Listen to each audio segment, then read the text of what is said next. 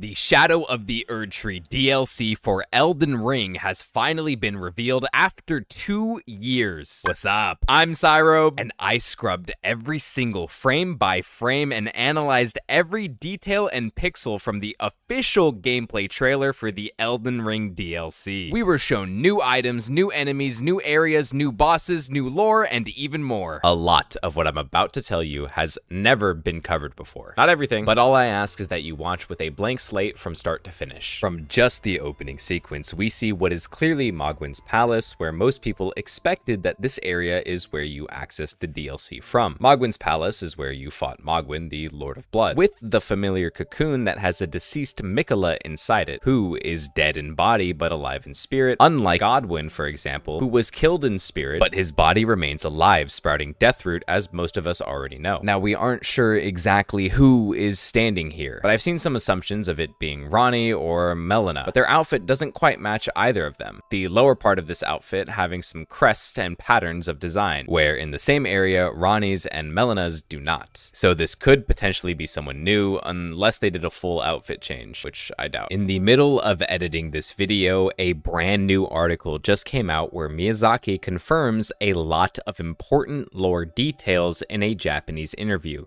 The first part is him confirming directly that the players will need to defeat Radahn and Godwyn to access the DLC from Miquella's cocoon. So this is no longer a theory and is now the confirmed place where the DLC starts. There's also a lot more regarding Marika, the unique lion dancer boss, and details about the DLC's location, confirming that it does not take place in the past, and that the current events of the game do not affect the DLC's story in any way, meaning that this story taking place in a distant land of shadow where Marika first became a god is a completely separate side story. So I'll make sure to try and correct any inconsistencies there might be. Pure and radiant, he wields love to shrive clean the hearts of men. This is the first sentence that we hear in this DLC trailer. I want to make it clear that this is directly referring to Miquella, who out of all the demigods is the only one relatively trying to help anyone out of sheer kindness, including trying to find a cure for his sister Malenia of her Scarlet Rot curse. He shows people kindness and love to help purify them, even allowing Loretta, a royal Carian knight, to bring her Albinaurics to his Erdtree in search of a safe haven for their eventual salvation. The narrator takes a fearful shift in tone here. There is nothing more terrifying. Seemingly afraid of this power of kindness that Miquella has, because most other gods would just force or threaten people to obey them, and not actually win them over, so their subjects might not always idolize them directly, whereas people would literally die for Miquella out of respect, as even the Erdtree soldier Ashes state, when weakened, they explode to deliver a last-ditch attack. This was a bitter revelation, discovered by the desperate soldiers who awaited the return of their lord to the rotted Erdtree. May the flesh of our deaths guide Miquella's return. The Spirit Ash description of Miquella's soldiers from his Erdtree say that they chose to do this. They weren't taught to blow themselves up by anyone. They came up with this idea themselves to die out of frustration, since they didn't know where or why Miquella left them. And they just hoped that somehow their violent deaths guide Miquella back to the Erdtree, as they don't realize that he was kidnapped by Godwyn in the cocoon that we see at the start of the trailer. That's how powerful Miquella's influence is. We also see another example of his power from the Bewitching Branch, which is an item that instantly charms enemies to fight and give their lives for you, just by breathing it in for a few seconds. This was created by Miquella, directly with his incantations of unalloyed gold, demonstrating his fearsome power of control that inspires or charms people with unwavering loyalty for him to their graves. Malenia was always protecting Miquella, but when she went to go fight Radahn, that's when Godwyn snuck in and took Miquella away from the Erdtree during his sleep, which is how his cocoon ends up in Mog's palace in the first place if you didn't already know. This shows how Miquella isn't physically strong enough to protect himself, but with a power like control or manipulation, he has a mental strength of steel. The next shot after Mog's palace is the first of many brand new locations. The description of the video gave us some breadcrumbs to follow, that this specific shot is likely what's known as the Land of Shadow, a place obscured by an Erdtree similar to the one in the capital, except this one is clearly destroyed. There's a lot of theories that this could be in the past, another dimension, Numen, a dream world, etc. But what we do know is directly stated by From Software in the description of this video, stating that this is where the goddess Marika first set foot. This is extremely important and likely means that this is where Marika was born, her birthplace being the Land of Shadow. At the very end, we could hear a voice say, "Come now, touch the withered arm and travel to the realm of shadow. I will not be far behind.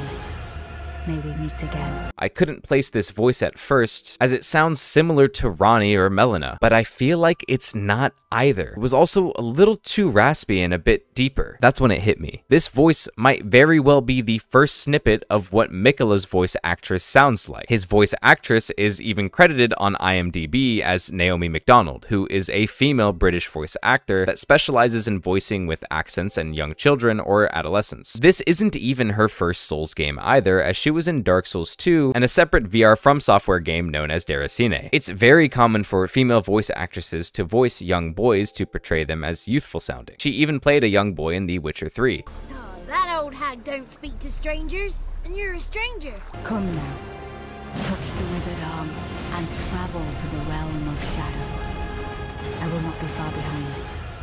May we meet again. But with that in mind, this means that Miquella wants us to touch his dead body since he's still alive in spirit and is referring to his own withered arm in the third person. This is because his soul has separated from his body. He asks the player to do this to teleport them to the realm of shadow, which is probably how he describes the Land of Shadow as we're told, because all Elden Ring characters speak with Old English phrases. When he says realm, the word realm is being used in this context to mean a distant kingdom, not another dimension or plane of existence, nor dream. This especially makes sense if it's somewhere that Marika has physically stepped foot in. The official description illustrates the war in this area as unsung, which has the connotation of not being celebrated or praised, which can either mean it was an unjustified war or not necessarily an important war, but a war of many. It also reads as if Mesmer was the one who put a stop to these wars by being responsible for the massive burnt and charred Erdtree that we are shown towering over everything, casting a shadow in this massive shot of the region. The Erdtrees typically generate light and are a primary light source that are more important than the sun, but after being burnt down, the light would likely fade away and instead become an eyesore and consume the surrounding area in its shadow. Hence, Shadow of the Erdtree being the name of the DLC. It's also interesting to note that in this beautiful shot, we see some wide areas that are green and flourishing, which stands out very easily compared to the mostly sepia-toned land that is all in crumbled structural ruins with tombstones, dead trees, and roots all over scorched earth style. But this particular area seems to somehow avoid most of that, despite it being just as close to everything else around it. It looks as if it was protected by what appears to be a veil that comes more from the sky above the tree itself and less from the tree directly, almost like the canopy that we see in the location of the Queen's bedchamber in the capital of Lindale. The Queen being Marika, who likely designed her bedchamber to replicate the old Erdtree here as a memento mori, which is when someone keeps death at the forefront of their thoughts as a reminder that nothing is permanent. In fact, this veil was just confirmed by Miyazaki directly in an interview to actually be hiding the Land of Shadow from the rest of the world. So this is likely an area that cannot be seen from the outside due to it being covered with the veil. The veil is not casting a shadow,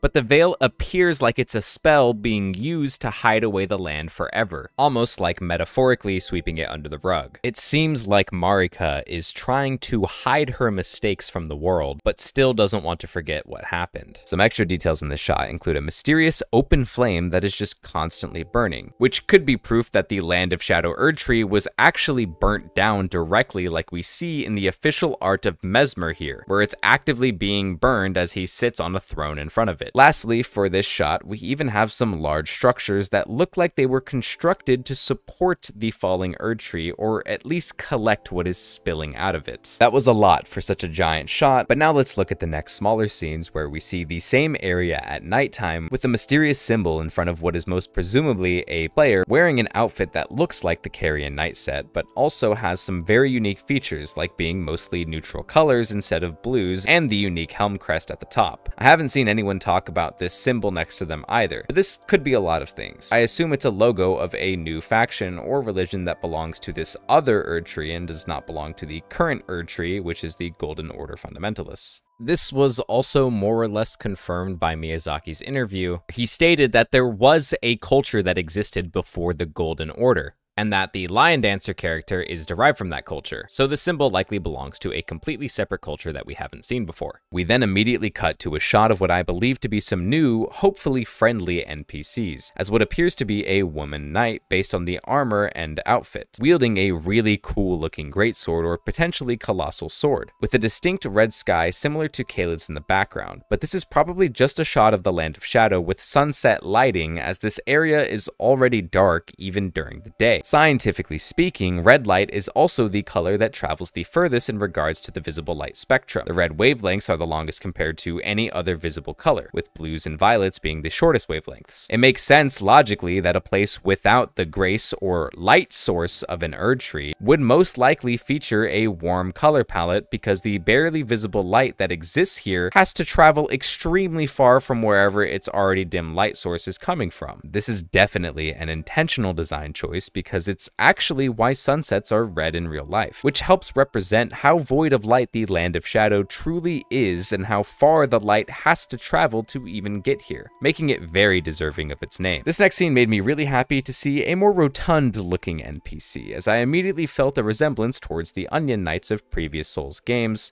with the wider armor sets and cheerful demeanor. Just visually, this knight looks far less intimidating than the previous one, simply putting together pots instead of holding a sword, and looking up to presumably the Erdtree in the Land of Shadow that was burnt down. This might be the NPC to give us more context for everything that's happened here. Okay, this part was very brief, but there's actually a lot in it. Elephant in the room, these are clearly St. Trina's lilies, and this is likely a soporific poison swamp, similar to the Scarlet Rot swamps, but instead will put players to sleep if you spend too much time in it. You can clearly see some shallow water or swamp juice surrounded by what are clearly St. Trina's lilies, which are used in the base game to craft and imbue your weapons with an effect that puts people to sleep. Miyazaki confirmed in the earlier interview that there will be a new poison swamp of sorts, but one that he hopes will inspire others to not hate this poison swamp compared to the previous one he's made, as he realized he really loves making swamps and wants to share that feeling with us, the players. Regardless of if this person is an actual player or NPC on the ground, I noticed their armor bears a striking similarity to the Zamor armor sets that the ancient Knights of Zamor wear, whose armor description reads, armor worn by Knights of Zamor, hailed as heroes in the war against the giants. The Knights of Zamor are an ancient group that have been at war with the giants since time immemorial, which means that they've existed and been fighting longer than anyone can really remember why, what for, or even when it started. But if the armor is essentially Zamor armor, it could confirm the idea of the giants being at war again in this region, much like how they were in other regions. So it's not too far-fetched to believe that this could be a type of ancient Zamor armor. Now, this is another large shot that has a lot of people speculating. First off, the design of this area is glaringly similar to the interior of Raya Lucaria Academy, or similar locations in the Eternal City of Noxtella. There's a notable violet hue crystal being used as a light source, and we can actually find these scattered about in present-day Raya Lucaria Academy. We also see candles whose flames resemble a white ghost flame, like the ones in Noxtella, but we can only tell so much from these brief shots. The next couple scenes are a bit lighter in detail, as this area looks similar to the destroyed trees pattern, but on the floor instead, as the player approaches a clearly abandoned castle or fort, illustrated by how overgrown and disheveled it looks. These two characters in the painting are very unfamiliar, and this painting might be found in that castle. I noticed the man in the painting is exactly the same person getting impaled by runes towards the end, in a similar fashion to Marika in the Radagon fight. We can tell they are the same person by the crest or medallion on his chest. Who he is exactly is unclear. I see this as most likely being the parents of Marika, because this woman is pregnant, as my girlfriend pointed out, signified by her hand holding over a bump in her belly, but her face is intentionally hidden. To be honest, this old guy looks like a completely average-sized human with no special physical traits to take note of, unlike the height or mass that all demigods and gods seem to have. We know from the game that Marika is the same stock as the Numen, which means if these are her parents, it would make sense, because these must also be Numen, which are quite literally just a unique race of humans, but still human nonetheless. Not gods, not demigods.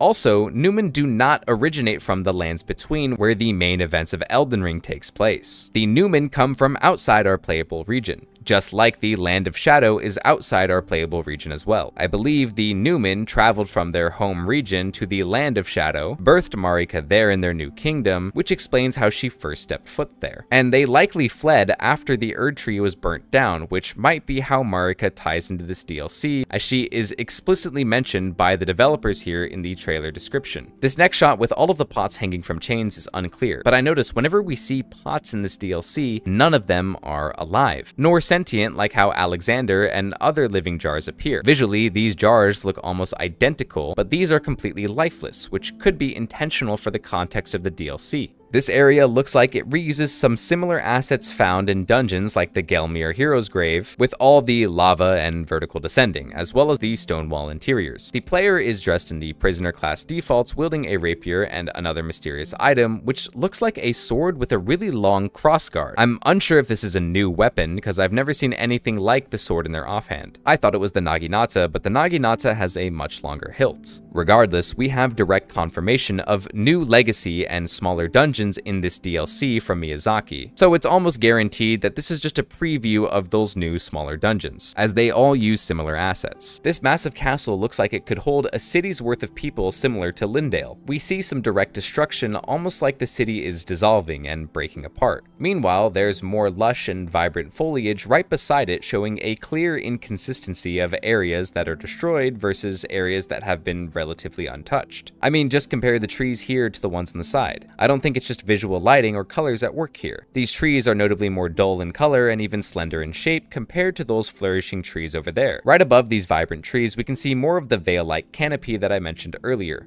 really showing just how far it extends its reach. Now, this next one might be a stretch, but seeing these spiraling pillars reminds me of the envoys and the unique designs of their horns. It's still really far off from being similar, but no one knows where the envoys originate from. Also, the floor down here looks like it has a similar glow to the floor we saw earlier, which represents the whole scorched earth theory that I had with Mesmer, who again we still haven't gone over yet and won't until the very end because there's a lot. But we have a few more things in the trailer before him, like this massive flaming garbage can, which if you look closer is actually filled with dozens of burnt corpses desperately trying to escape. There's even an entire dragon corpse poking its head out from the center. I also speculated that this creature is sentient in the same way that the abductor virgins are sentient. Both have a similar stone-like face, but they appear more similar to a machine or robot than they do to any living creature. The worm enemy seen here, literally sucking the life from the player, looks like a common field enemy that you would run into in the overworld. But oh man, am I getting Bloodborne vibes from this enemy's design with the moon right next to it. This next major scene is finally our first look at one of many main bosses in this DLC. Miyazaki confirmed in the interview that there will be over 10 boss fights in this DLC. Well, judging by the shift in frame rate, this is clearly an introductory cinematic sequence, much like the sequence you see right before you fight Malekith, for example, who is specified as a legend-type boss that grants the player his remembrance, which makes it a reasonable assumption that this lion demon boss will also grant a remembrance to us. But let's talk about the actual fight itself. It switches from cinematic to actual gameplay footage right after. There's a lot going on, but at first glance it looks like a lion with the horns of an omen, but you can clearly see hands and feet are holding this monstrosity together, initially shifting and picking its head up and closing its mouth. I want to make it clear that the hands and feet that you see are not a part of the grafting process like Godric. These people are alive, and yes, I say people as in plural because there are multiple sets of arms and legs that are clearly moving and can even individually be seen in some shots here. It clearly takes inspiration from literal lion dancers in real life. Only in the game, they are making a taxidermy lion costume using the real head of a lion instead.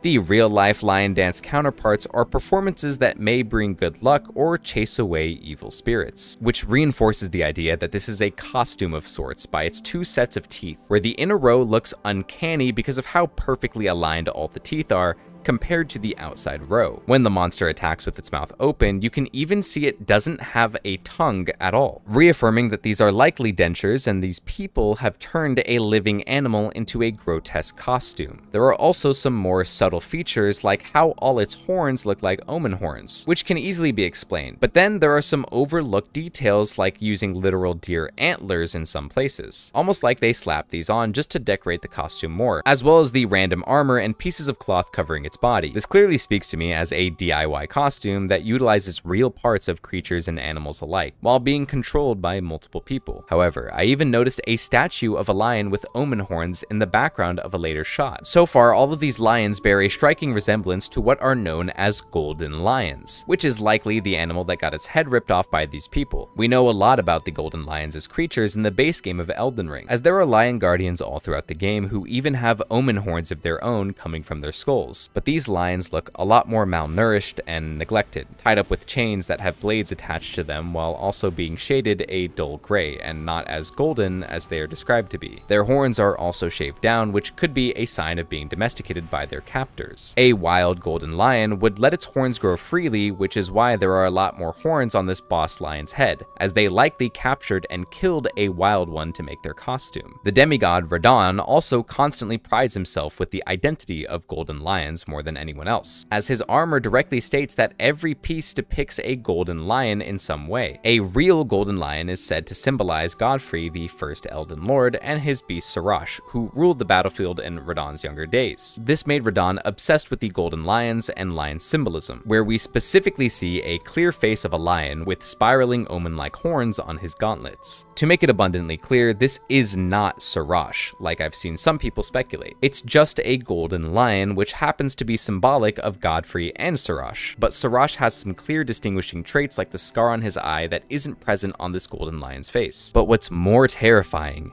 is the fact that this lion can wield lightning, and even has a vaguely human appearance with glowing blue eyes, regular human-like teeth, and actual hair being swept out of its face and neatly braided, almost like it's attempting to look human. Now, so far you might have agreed with me here and there, but this next theory, even I have a little trouble believing fully, and I invented it. My theory is that this isn't just a random costume, but one that is meant to portray something important, or someone, representing far more than just a golden lion, since giving a lion a set of fake human teeth is a deliberate choice. This is not something you would do if you just want it to be a generic looking lion costume. It looks as if it's a crude representation of a real person, almost like a puppet of them. That's why they included actual fake teeth, to help give off the appearance of a real human. But what human meets the categories of golden lion symbolism, blue eyes, blonde hair, and a savage, relentless attacking pattern? Clearly, we would think of this as Godfrey, as it's already been obviously stated that golden lions are direct symbolism of Godfrey and Sarash. And I almost 100% believe that. If it wasn't for the fact that this enemy wields lightning. This is a huge part of context clues, as not just anyone or anything can wield lightning. To backtrack a little, lightning was a power directly wielded by dragons given to Godwyn. Long ago, 3 dragons attacked the capital of Lindale, which was confirmed in the lore of the base game, and something you can see inside the city. These dragons being Landsax, Fortisax, and Grandsax. We know through item descriptions that Godwyn defeated the ancient dragon Fortisax by himself, and instead of killing the dragon, he spared its life, and went as far as forming a friendship with Fortisax, found in the Lightning Spear description. Fortisax would then give Godwyn lightning powers, which were exclusive to dragons until this point. This would then create an ancient dragon cult within the capital who learned how to use lightning for themselves, signifying peace between man and dragon. The reason I bring this up is not just anyone or anything can use lightning. It came from dragons and was given to humans only after Godwyn befriended them in the ancient dragon cult within the capital of Lindale. However, it states that these 3 dragons attacked the capital of Lindale, which is presumably really far off from where the Land of Shadow is located in the DLC. And if this Land of Shadow is really as far away and detached from the main events of Elden Ring as it suggests, then this puppet lion costume depicting Godwyn's gold hair hair, blue eyes, and control of lightning is accurate, or at least as accurate as they can be considering no one from the Land of Shadow bore witness to these events, unlike those who lived in the capital to witness the attack of Grandsax and saw the ancient dragons directly. My theory is that this lion dancer boss puppet being controlled by a group of people symbolizes a perversion of the truth or real-world events. Think of it like this. Imagine being a regular person in this world, born far away from Altus Plateau, and being told some random guy named Godwyn with golden locks and blue eyes managed to completely overpower and domesticate the ancient dragons that have been trying to kill everyone for literal centuries. And on top of that, the dragons willingly gave him their powers. He didn't take it from them by force. How could anyone that hasn't actually seen the physical storytelling and truth of these events, or someone who wasn't in the ancient dragon cult of the capital, genuinely believe that?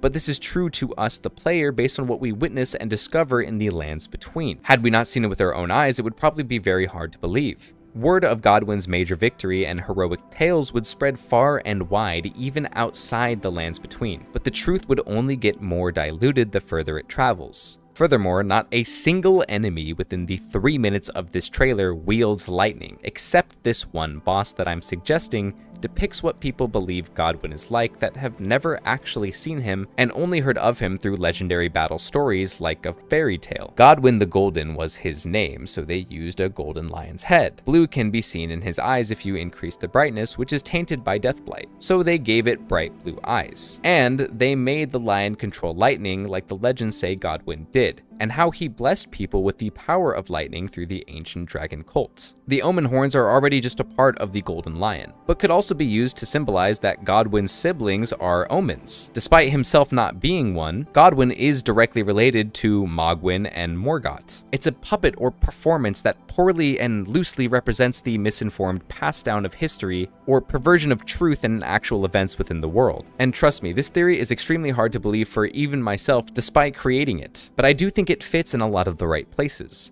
The only other person using anything similar to lightning in the trailer was this knight on a boar mount wielding purple lightning. But we know of purple lightning to be related towards gravity sorceries or gravity abilities, completely separate from the dragon cult lightning incantations. So even if this was purple lightning, it's almost exactly similar to the purple lightning of the fallen Starbeast Jaws Ash of War, which means that this character isn't related to Godwyn or his legend, and that the lion dancer styled costume or puppet is likely just what these far off people in a distant land know of from the stories and legends they've heard. Hearing that there was a god who overthrew ancient dragons and was granted their power of lightning directly would be hard to believe for anyone who has not witnessed proof of it, and if anything would make him sound like a monster with immense strength if that's all they knew.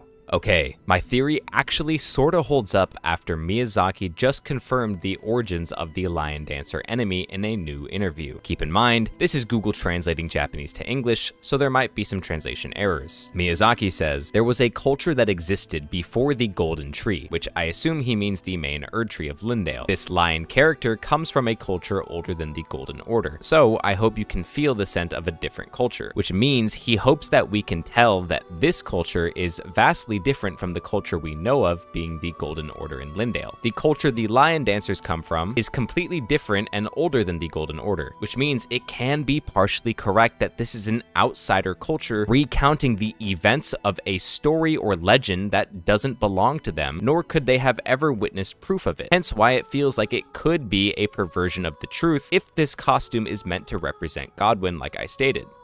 Okay, these next shots are really easily explained compared to what I just went over, but there is a scene of Mesmer right after this, so I'm pushing that to the very end to group everything about him together and fully unpack everything about him at the end. So let's blaze through these last few scenes and then talk about everything we can for Mesmer. In a few quick sequences, we see enemies that look like Omen Noblemen, designated by their numerous horns coming from their head and wielding a candle stand rather than an actual weapon. We have a sweet Ash 4 showcase that teleports behind you nothing personal style, which looks like it takes place in an underground cave area or at least a mountain pass. This next shot resembles the setting of Salia Crystal Town in Caelid, inhabited by spectral enemies but otherwise appearing abandoned. The player shown is wearing the Thief starter class equipment, dual-wielding throwing knives, which might be a new weapon or new consumable, as they come out way faster than regular throwing knives. I also made a distinction that this is actually an interior shot of the large decaying castle we were shown earlier. I confirmed this by analyzing the architecture of the pillars or columns. You can see a clear view of these pillars from the outside shot of this castle or city, which have a distinct spiral design wrapped around them, which is seen again here in this shot with the throwing knives from what's clearly a closer angle at street level inside of the castle. Next, we instantly have our attention grabbed by a bright flash of a pink butterfly incantation, which we can confirm is an incantation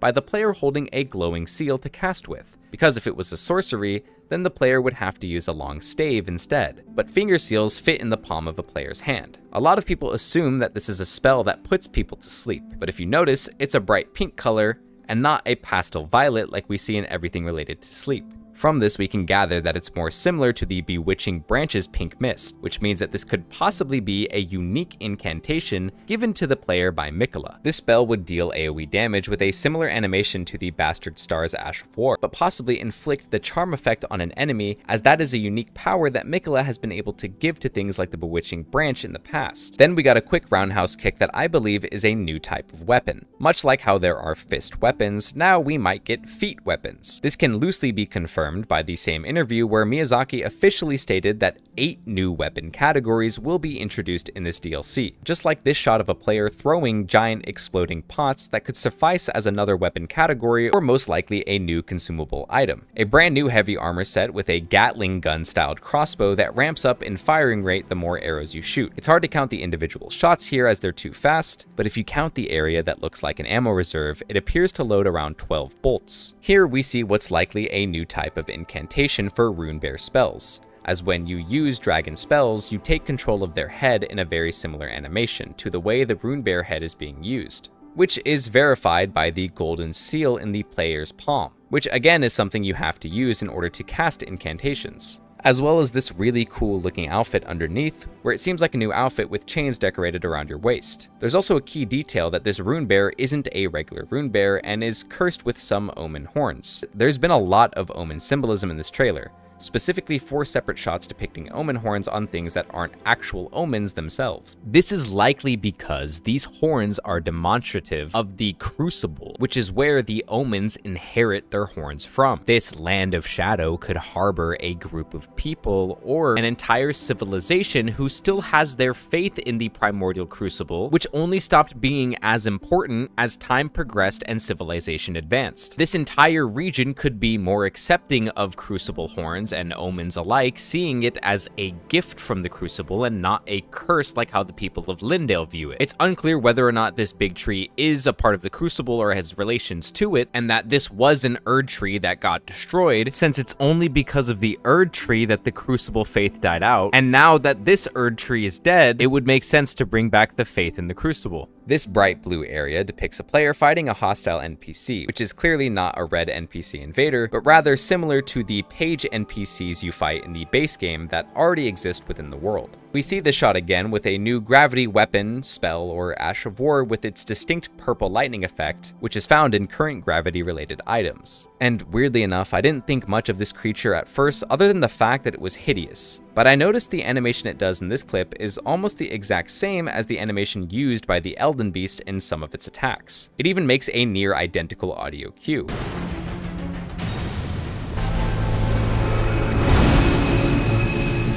This silly looking creature looks like a boss at the end of a dungeon, like Astal or Regal Ancestor Spirit, but again, this is another design that feels like it's straight out of Bloodborne, which is most likely From Software's way of telling us that this is as close as we're gonna get for Bloodborne on PC. Side note, is it just me, or do his glowing blue eyes match the ones inside the hollowed out head of this golden lion? It looks like they took the head off of one of these and used it for the glowing eye effect. And again, we see the old man who we talked about earlier with the exact same crest or medallion as the one in the painting. But here he is trying to forcibly remove what looks like the runes of the Elden Ring piercing through his body and expanding in size, which is now clearly stuck and unable to be removed without likely killing him, which he doesn't seem too concerned about dying here, likely wishing for the sweet release. But all of this doesn't have nearly as much to talk about as Mesmer the Impaler, the character we've been shown throughout a majority of this trailer and who is likely the central antagonist of this DLC. I wanted to save everything about him for the end here because he has so much going on, from his design to his weapon of choice to the type of fire he wields. Those stripped of the grace of gold shall all meet death in the embrace of Mesmer's flame. The words being said here tell us that he is the harbinger of death for everyone who's lost their grace with the power of his unique flame, referred to only as Mesmer's flame. There's also a reoccurring dragon or serpent symbolism throughout his entire character design, and how he sits on his throne like a respected or feared lord does. I want to start off with the most obvious thing, as I mentioned earlier, which is the naming convention of Elden Ring's lore. As you may know, Marika first married Godfrey, who had 3 kids together, Godwyn the Golden, Mogwyn, and Morgott. Godwyn sharing the namesake of Godfrey, and Mogwyn and Morgott both having names that start with the letter M to represent Marika. Meanwhile, Radagon had 3 of his own children with Rennala, who were Ranni, Radahn, and Rykard, all red-haired children resembling their father. After this, Radagon would eventually leave Rennala and have children with Marika, being the twins of Malenia and Miquella. The common pattern here is that every child of Radagon has names that start with an R or has red hair, and inversely, every child of Marika has a name that starts with the letter M or has blonde hair. This is just a simplified version of the family tree. However, with the introduction of Mesmer, he actually fits this naming convention by having the red hair and a name that starts with the letter M. He resembles a child of Radagon and Marika, much like how Malenia is another child of Radagon and Marika, with red hair and a name starting with the letter M. This adds up to the fact that Mesmer looks fully grown, but even calls out to his mother as we hear his voice for the first time saying, Mother, wouldst thou truly lordship sanction in one so bereft of light? In plain English, this means Mesmer is openly questioning his mother, not in an act of defiance, but with a lack of understanding. And his mother, who we can assume is Marika at this time, based on how closely she's tied to this DLC, pondering why she would choose someone like you, a tarnished with no grace of all things, to become a lord. Again, if the story fits how I've structured it, he would be the 3rd confirmed child of Radagon and Marika, who they likely abandoned here in the Land of Shadow, as he has not actually seen or heard from his mother Marika in years and doesn't really know how we could become Elden Lord besides becoming consort to Marika. He sounds clearly confused and skeptical, as if none of this makes sense to him, which again, it wouldn't, because he doesn't know who we are or how we became Elden Lord in the first place. We actually hear a similar styled phrase spoken by Malenia in her boss fight cutscene as well. Corpse after corpse left in my wake as I awaited his return. Malenia clearly states, as I awaited his return. This is showing us that Malenia had no idea that Mogwyn even kidnapped Miquella in the first place, and that she is just simply waiting for Miquella to return on his own. Awaiting his return isn't a factual statement. She just doesn't know what else to do because she doesn't know where he went. Much like how Mesmer questions his mother and has no idea who we are or how we could possibly become a lord without his mother choosing us directly as consort. The fact that these two are potential siblings really explains a lot here, given how they think and speak on assumptions. Mesmer's monologue specifically lacks a matter-of-fact tone.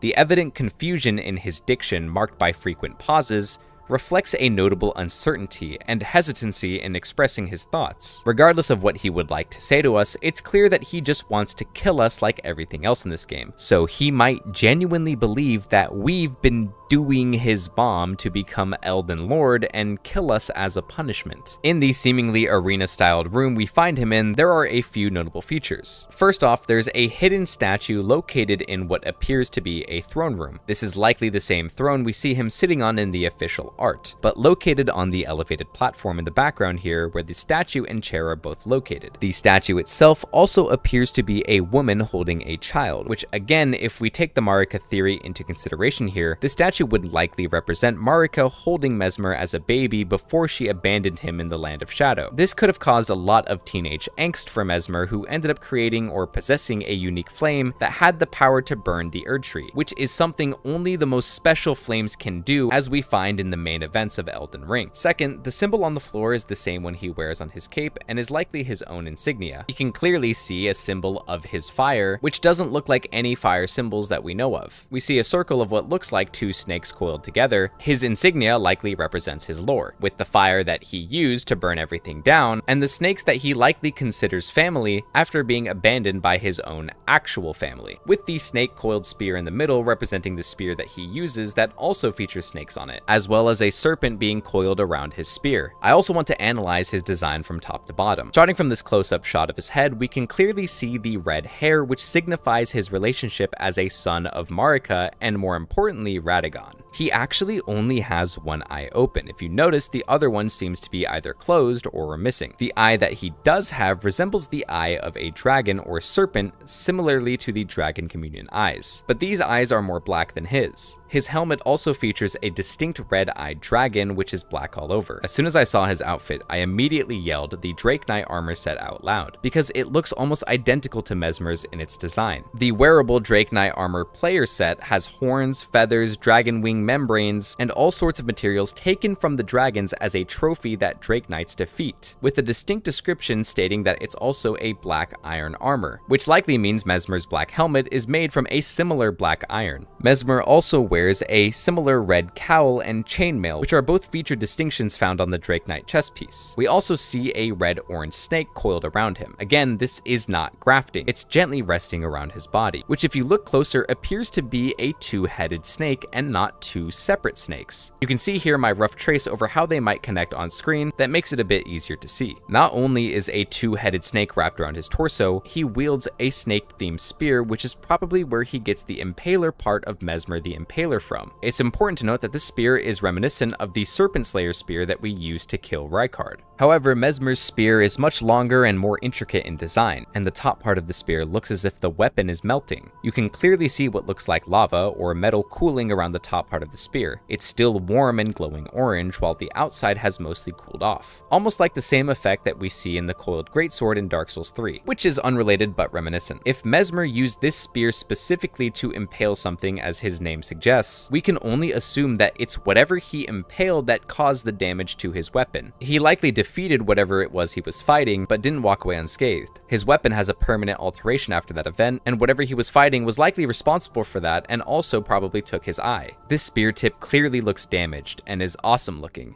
I'm sure it's still completely functional as he uses it to kill us, but at the same time, it looks so uneven and lopsided that there's no way it would normally look like this given where the base of the blade starts versus where the tip of the blade ends. I also noticed that the player in this fight uses an offensive shield to impale as well as a twin blade in their offhand, which has a unique insignia similar to a great rune that can be faintly seen in this shot. Well, something we already know about is the existence of the twin blades of Miquella, which is said to be imbued with his rune, but is likely the premise of this story, that for some reason Miquella wants us to kill Mesmer and helps equip us to finish the job. It makes a little sense that he would come to us because we know that Miquella couldn't do this himself, and that he has the power of control or charming, which makes it so that even us, the player, wouldn't defy him. A few final things to note about Mesmer's appearance is the fact that his body has a similar structure to a Godskin apostle, with his pale gray skin, serpent-like features, yellow eyes, and lanky body. This was something I immediately thought of because of the uncanny length of his arms and legs. Now, the last major thing to figure out is the flame that Mesmer uses. In the trailer, we are told that this is Mesmer's flame. He either created it or owns it, and it's something unlike any other flame that exists within Elden Ring. I double-checked all the particle effects, and I can confidently confirm that Mesmer's flame is not Blood Flame, and is also not Giant's Flame, based on how different the particle effects look. Mesmer's flame is clearly black and dark red. There's almost no orange or yellow found within it. During my live stream reaction, some audience members pointed out that it might be a mixture of both Black Flame and Destined Death, because apparently Black Flame could once slay the gods, but when Malekith sealed Destined Death, the true power of the Black Flame was lost. But what I think is more likely is that this flame could literally just be Mesmer's flame, as the trailer said, a completely new and unique flame that he owns or created. I even noticed a very specific symbol to represent his power on the official DLC art of him. If you zoom in on him sitting on his throne, you can see something that looks like it's in the shape of a heart with something sticking out of it. Given that this is a fire that resembles a heart, I was able to find a real-world connection in the form of the Sacred Heart, which is found within an actual religion. I'm not exactly an expert on this sort of thing, but based on what I found, the burning Sacred Heart featured in the Catholic religion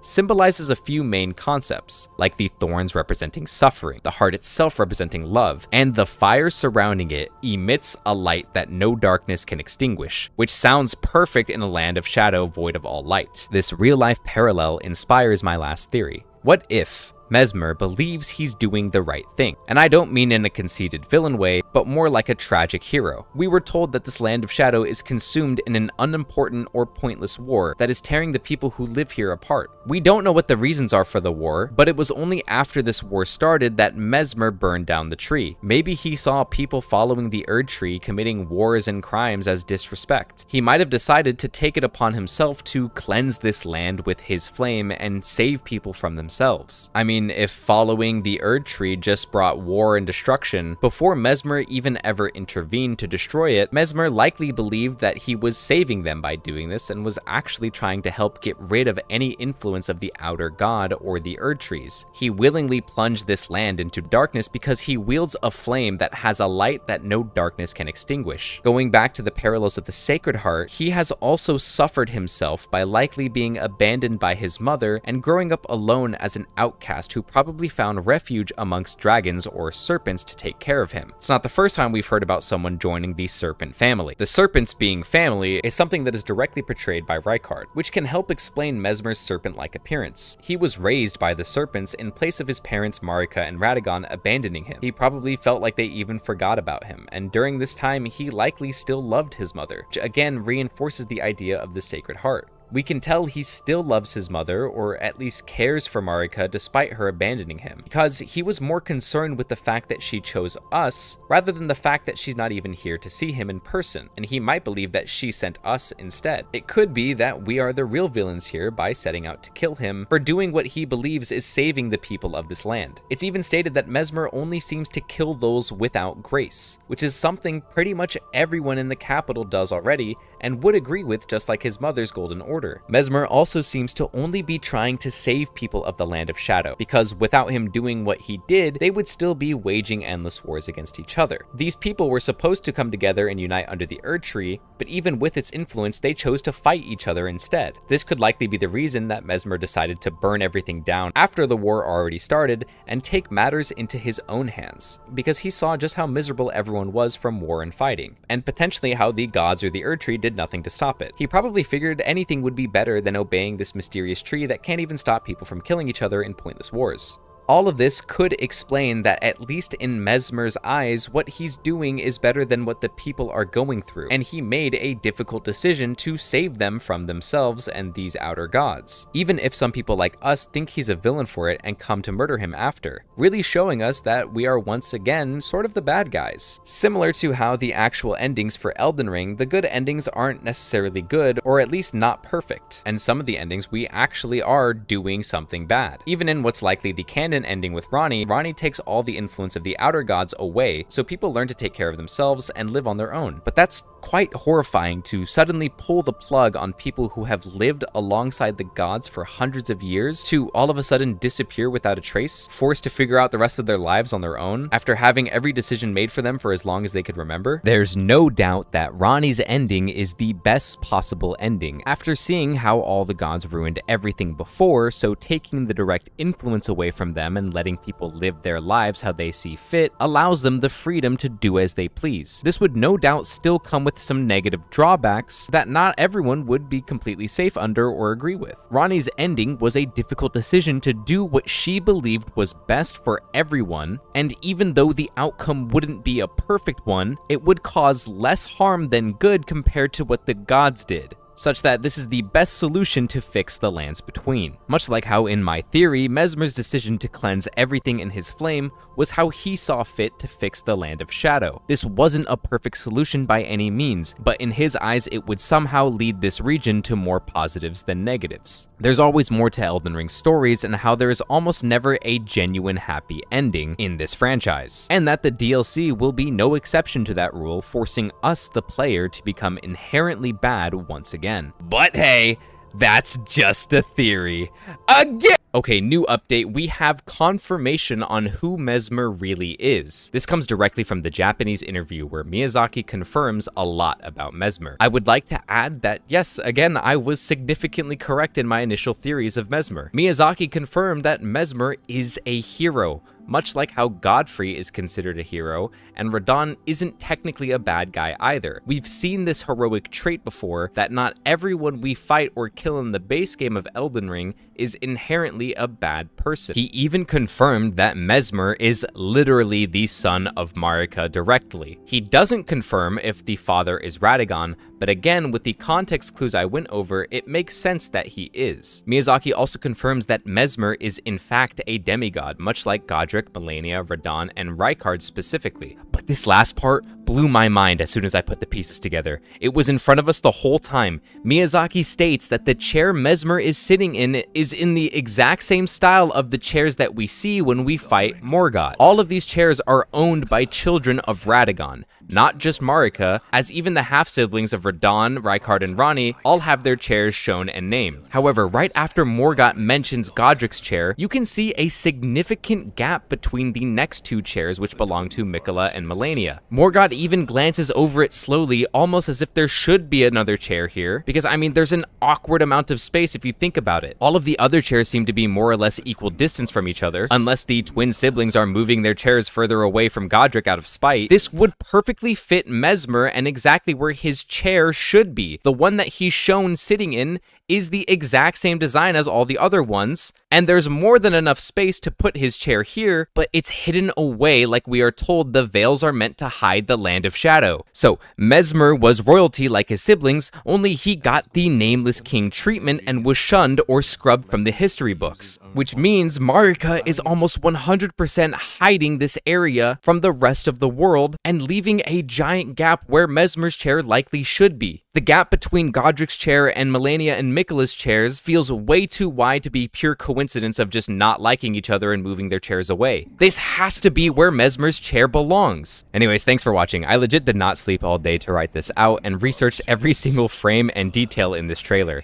I hope I did a decent job of explaining something, or at least pointing everyone in the right direction, as this video ended up getting delayed because for the first time ever, Miyazaki isn't being cryptic and is actually telling and confirming pieces of the lore to us, via interviews that aren't even in English. And of course, I did get help from my YouTube livestream chat, where I was livestreaming the reveal event to bounce my ideas off in a live reaction to the trailer, and how I've been working non-stop since the reveal, because I didn't want to be just another channel that pumped out a video stating the most obvious parts of the trailer out loud. I wanted to get in as many niche areas as I could and specific details that no one else was talking about, which is why I made sure to take my time with this, and thankfully I did, because even though Miyazaki's interview made me have to go over everything from the beginning as I was just about to finish editing this video and make sure that there were no inconsistencies through the last 20 pages that I wrote, most of my theories were proven right, or at least still stand strong even after he confirmed some very specific details that were previously unknown to me when I first started making this video and script. I just hope you guys can see how much effort I put into this video, if you couldn't already tell by the lack of sleep in my voice, or the 20 pages of almost 10,000 words that I wrote in less than 24 hours to get all of this information in one place. Be sure to leave a like if you made it to the very end, and if this video does well, I'd love to make more Elden Ring lore breakdown videos in the future. As always, I'm Cyrobe, and I'll see you in the next video. Peace.